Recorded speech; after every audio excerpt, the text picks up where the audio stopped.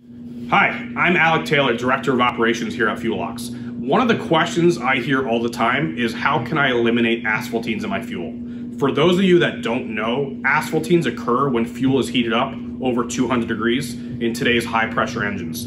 A byproduct of that heating is the formation of a tar-like substance that gets caught in the fuel tank and ultimately ends up in the filter.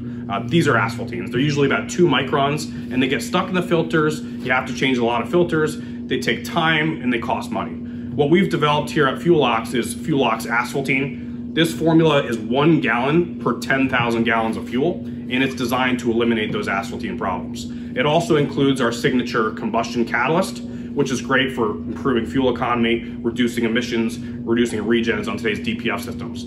It also includes lubricity to help lubricate the engine and improve the injector life. It contains detergents, stabilizers, and demulsifiers to help get rid of the water in the fuel.